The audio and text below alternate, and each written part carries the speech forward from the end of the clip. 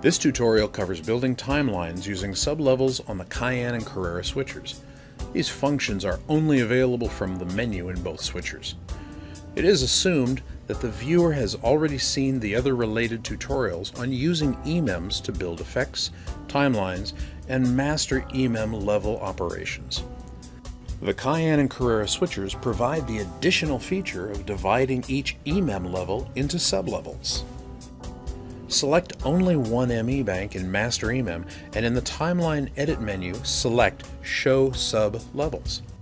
This will display all of the sublevels within an ME.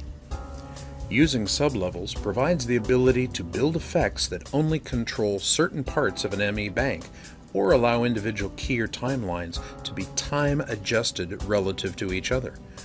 By default, all of these sublevels are turned on, so a normal learn of an effect will always learn all parts of the ME. If a sublevel, such as Keyer 3, is disabled, the Learn button on the panel will turn blue, indicating that some parts of the ME are not currently included in the Learn operation. If a normal learn is performed at this time, by pressing Learn followed by a register number, the sublevel will be automatically turned back on to ensure a normal learn will always be the entire ME bank. To keep the sublevel state with Keyer 3 disabled, perform the learn with the blue Learn button held down at the moment the register is learned, and the modified sublevel state will be stored. Within an ME, there are up to 23 sublevels that can be controlled. The number of sublevels available depends on the ME mode, any keyer assignments that have been changed, and if the ME partition information has been moved to the primary ME level. Each of the 4 full-function keyers are split into 3 separate components: keyer, key wipe, and IDPM. The keyer sublevel includes most keyer settings such as clip and gain, linear or chroma keyer, etc., and the on or off state of the keyer. The key wipe sublevel controls the key wipe information, and the IDPM sublevel controls all of the keyer IDPM settings. An example of using sublevels is when using a keyer, such as Keyer 6, to key in a bug or a logo. When an effect is recalled on an ME, it may not be known if the logo needs to be on or off. By turning off Keyer 6 from emem control, it is possible to build and run different effects that will not affect the state of Keyer 6 when emem recalls different effects on that ME. As the sublevels can be different in each emem register, one effect can be used to set up the Key 6 source and other requirements of the logo, while subsequent emems do not change Keyer 6's parameters. An operator can then manually turn on or off the logo while recalling other effects that do not change the state of the keyer. To build an effect that does not change Keyer 6, simply turn off the Enable for Keyer 6 under the Sublevels page, then learn the effect using the Learn Partial button on the Recall Run page. Or, on the panel, the learn can be performed by holding down the blue Learn button while learning into a register. In the Timeline View menu, double-clicking on the ME Level button will display all of the sublevels in the effect. Notice that Keyer 6 is missing. Effects can now be created as normal and keyframes inserted, deleted, or modified without Keyer 6 being involved in the effect.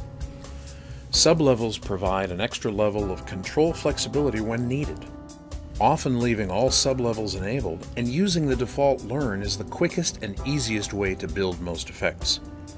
Here is an example effect that is easier to build using sublevels. The effect moves 4 IDPM channels on one ME bank across the screen, each move being delayed from the previous one. Without sublevels, this would be difficult to build, as each start point would require a keyframe to determine the start of the next IDPM box and also the position of the current box. While it can be built traditionally, any changes that may be required later to an individual IDPM channel would also require all of the keyframes to be modified or new keyframes inserted. This is not an easy task. Here is a better way to build the effect using sublevels. First, position the 4 boxes at the start points and learn into a register. This sets the start point for the 4 IDPM boxes, the 4 keyers to on, as well as all of the other ME parameters. In this effect, only the 4 IDPM channels move. So under the Timeline Edit menu, select Show Sub-Levels and delegate only the 4 IDPM channels. Return to the Show Timelines menu and scroll down to show the delegated sub-levels. Move the 4 IDPM boxes to the right side of the screen and insert a keyframe. The effect, as it is now, will run all 4 IDPM boxes together.